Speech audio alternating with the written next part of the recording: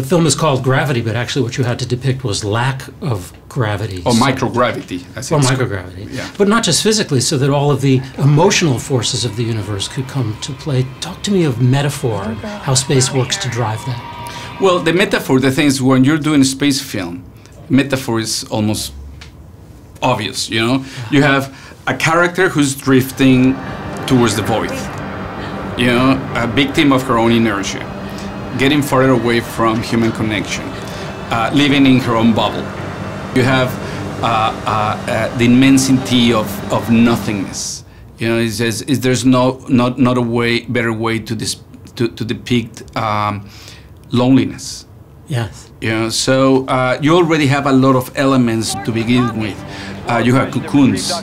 You know, you have those little shelters in which life can reside. Yes. You know, and at the end, our own body is nothing but a cocoon like that. Yes, and you take her on a journey through at least 3 of the primal 7 plots of literature, right? There's death and rebirth, there's voyage and return. She's on a mythic quest.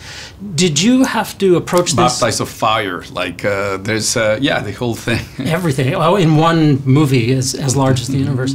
Did you have to approach this as a space mission to send her on this odyssey? Was it that well planned? Both in working the story and in working the technology to realize the story? Well, the story and technology, they came kind of together, because when we were writing the screenplay, we have the map of the technology. You know, we have pretty much, okay, what do we have? The space, the Hubble, we have the ISS, we have the Tiangong, that is the Chinese station. That, by the way, that is the only element of technology that we.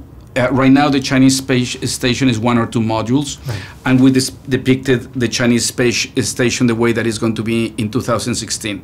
So it's more developed. That's the only thing. Yeah, well, you know, it's this thing. I mean, it's this fascination for space.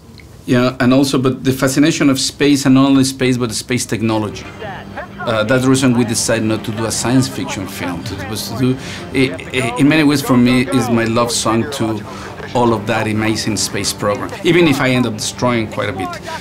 But it's a song love to all this amazing technology. And I won't reveal what happens to all of those various spacecraft, but it is a wild ride. And we thank you so much for making it.